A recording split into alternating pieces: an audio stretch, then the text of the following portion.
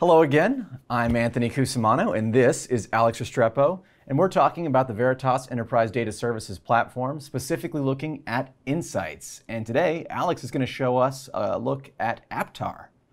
Correct. So APTARE is actually a recent addition to the Veritas family, and it's coming in with some really cool technology. And so, yeah, we wanted to take a look today. Let's do it. We'll come back to this screen right here to kind of sum up, because this is kind of the dashboard you'll end up using.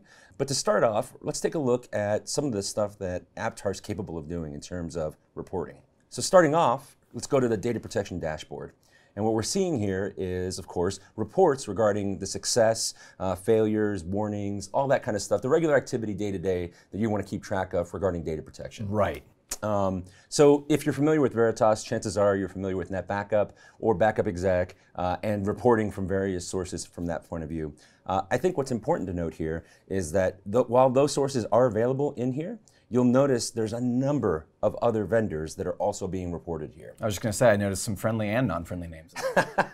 Sure, depending on your perspective, there's some non-friendly names on there. But importantly, I think everybody understands that we have very diverse ecosystems out there. And you're going to have some vendors in there for niche cases. Sure. And you want to make sure that you're keeping an eye on your entire environment and not just part of your environment. And this actually does that from a true single pane of glass, as opposed to individual single panes of glass, which end up being a pain in the butt. Yeah.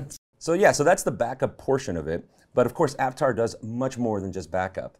And so just coming over here to the infrastructure side of things, you're going to see that we start to see some SAN, object storage, and NAS utilization as well. And importantly, you're going to see, once again, a number of different vendors. All the big names are on here that you would be familiar with. And importantly, anything that really has CLI interface can kind of be customized. If there's an API tap, we can likely work with them. So there's any number of customization that can be added into here.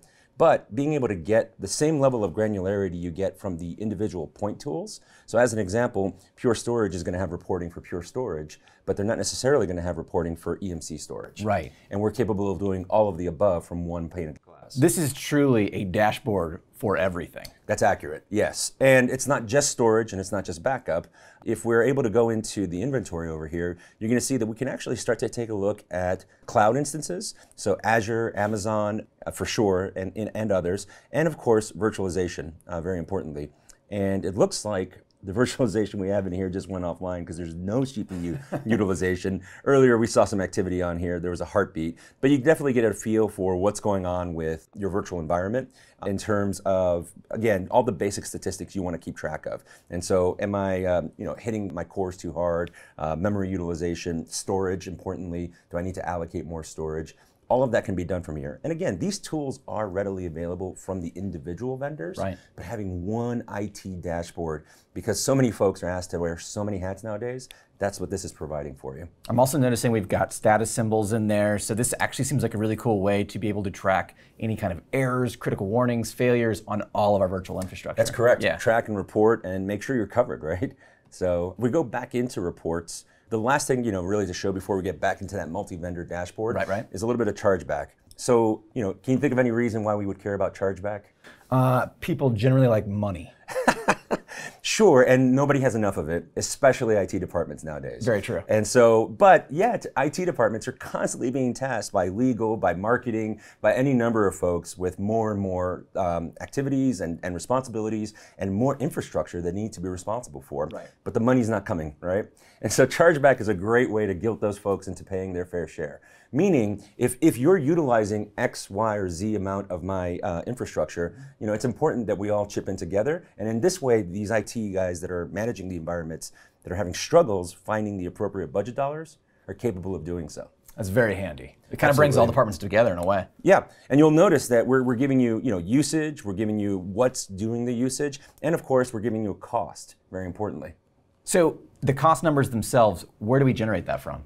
Yeah, so the amount of money necessary to run a given unit of IT is going to be inputted by you, the IT manager. Okay. Right? And so from there, we would just extrapolate that based on multiplying the per unit amount. And the reporting, of course, comes from all of the different vendors that we saw in the inventory. So the nice thing is, different infrastructures, different costs, everything can be combined into something that is applicable for them. Correct, and it's really across the entire landscape of the environment, up to and including cloud. That's awesome. Yeah. And so lastly, if we just go back to where we started in that multi-vendor dashboard, again, this happens to be a backup dashboard, but we have equivalent dashboards for a number of different infrastructure components, including everything we covered today. And so it gives you at a glance, a little bit of job summaries, largest backup by volume in this instance, job area codes, summary status. All of this is customizable. What matters to you on a day-to-day basis, that's what we can put in here and show you. This is super handy. Thank you so much for showing us, Alex. Yeah, thanks a lot for your time. Yeah.